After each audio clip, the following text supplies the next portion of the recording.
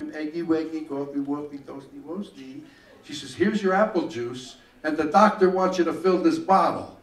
So she left everything with me and went out of the room.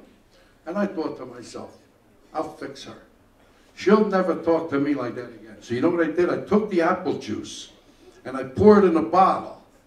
She comes back in 5 minutes later, takes the bottle, holds it by the window. She says, my, we are a little cloudy this morning, aren't we? I took it back. I said, well, I gotta run it through again. And I drank.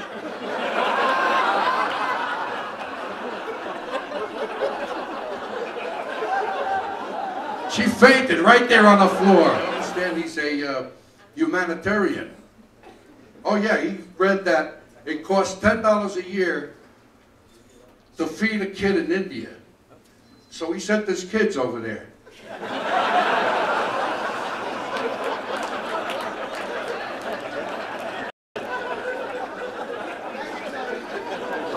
And then he asked me if I would do a Polish joke. I said, Mark, I don't want to do that because that's not fair to the Polish people. They've been picked on for so many years, it's not right.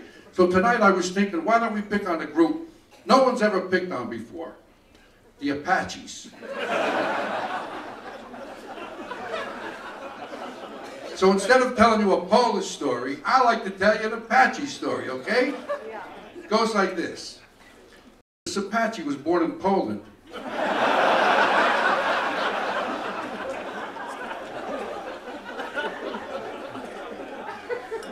No, I just came back from Florida. I was in Florida visiting my uncle. He's 95 years old.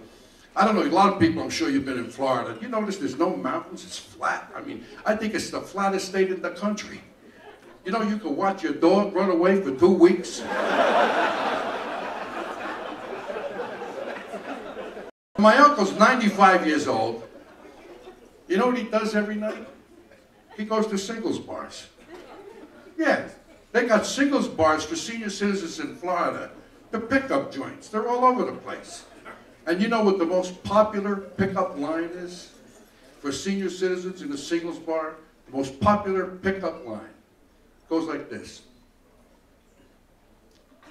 Do I come here often?